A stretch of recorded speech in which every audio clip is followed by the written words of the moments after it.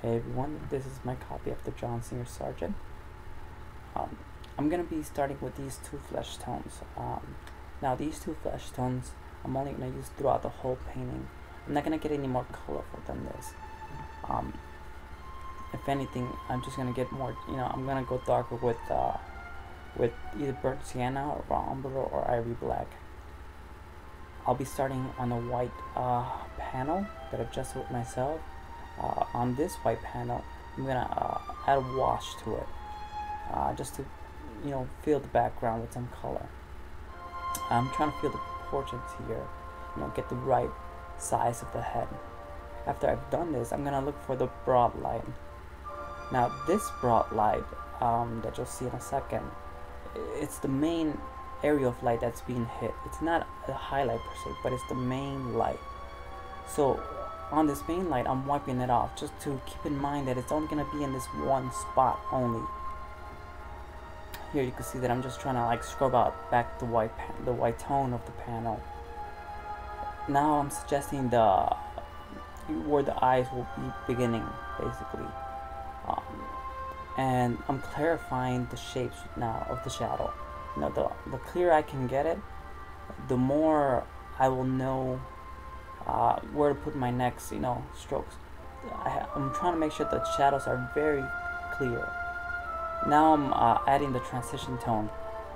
Now this transition tone is just a mixture of the flesh tone and the shadow tone. Here you can see that I use some of the flesh tone into the darks just to get the transition tone.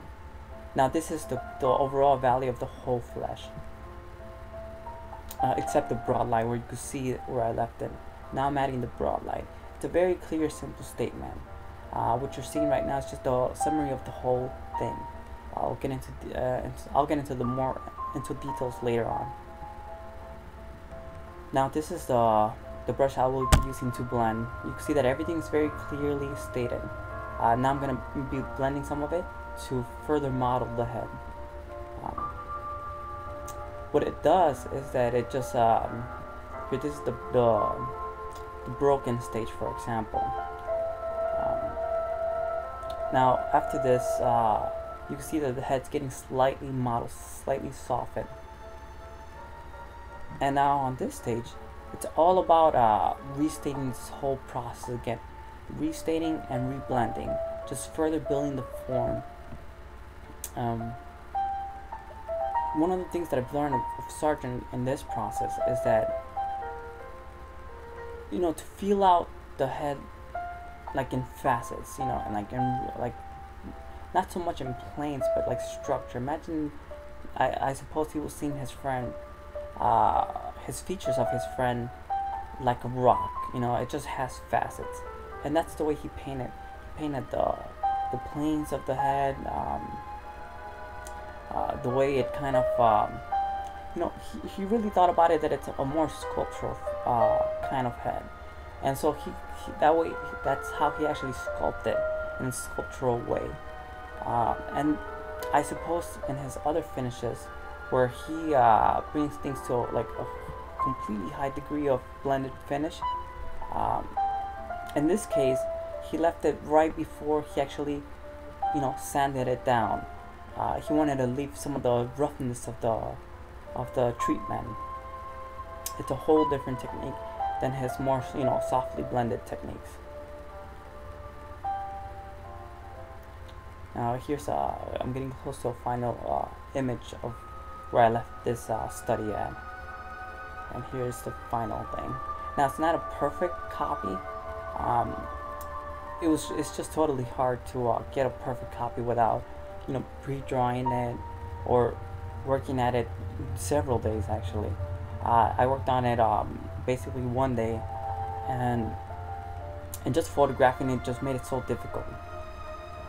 Now here you're actually seeing the closer, the brushstrokes with a close-up. You can see how I'm just trying to feel the anatomy of things. I'm pushing and pulling, like where the anatomy is actually turning, the cheeks where they're turning.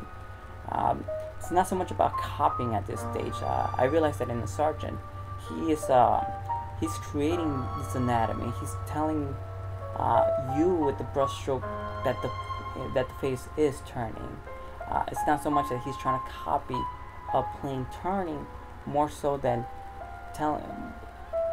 actually doing the turning himself. I found that this just helps so much with the drawing. This sense of retelling the whole anatomy through your interpretation more so than through your observation. It's inspired by the observation, but it's not restricted to the observation. As an artist, I guess it's a lot like Michelangelo would do. There's this idealization of of what you see before you. You want to start creating it yourself. That way, you're not you're not stuck to something. Here's an image of the forehead now. This is the forehead area. You can see that I'm trying to feel out just the eyebrow area, the actual bone of the person.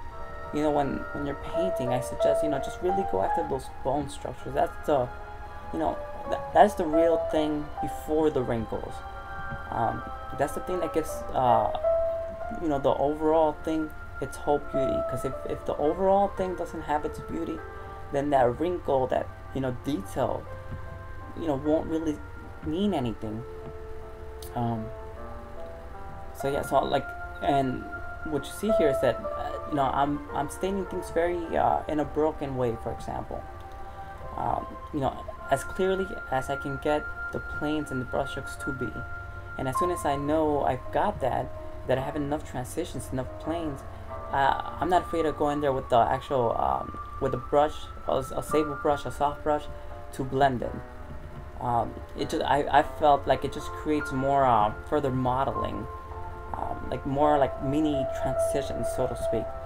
And then that one touch brushstroke begins to read even more significantly than for example, if everything were to be broken. I'm adding a little touches of the hair. It was just a quick summary of the hair. I think I was just really fascinated by more of the face, but I would just encourage anybody to make studies of of everything, basically everything, and everything that you see, the hair studies, so bone studies, flesh studies, anything you can that will give life to your painting. Now, in the mouth area, I left it a very quick summary. It wasn't a thoroughly finished representation of the copy, or in a copy sense. It's very broadly stated. I left this for myself just to remember, how broken it actually can be. Alright guys, we're nearing the end, and I want to thank you guys for stopping by and listening. I will catch you guys next time. Find me on Facebook, Juan Jr. Ramirez.